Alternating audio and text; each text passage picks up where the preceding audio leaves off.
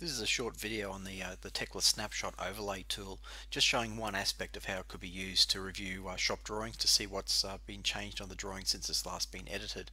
So in this example here, we've just got a simple beam drawing, beam assembly drawing. I want to have a look at what that drawing looked like when it was last edited. We're looking at the drawing as it currently stands. If I go to the drawing list now and select the drawing in the drawing list and come down and press the snapshots button at the bottom, it'll pop out the snapshot dialog box there. By default it'll be showing none. I'll change the overlay color to red so it stands out, and I'll switch it to show the snapshot only. You can see there that's what the snapshot looks like. I might turn it back to none again, and it's a bit hard to really tell what has actually changed there. You can see some things moving around, but it's a bit hard to really pick up what's actually changed.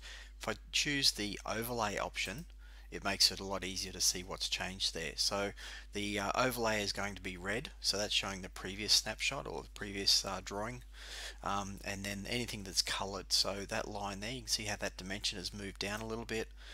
This part mark here, if I zoom in, that part mark has moved, and then over to the left hand side here we can see those dimensions, the 45 dimensions, have moved up to the top there. So you can see there that it's quite easy to see the differences and changes since the drawing was last edited.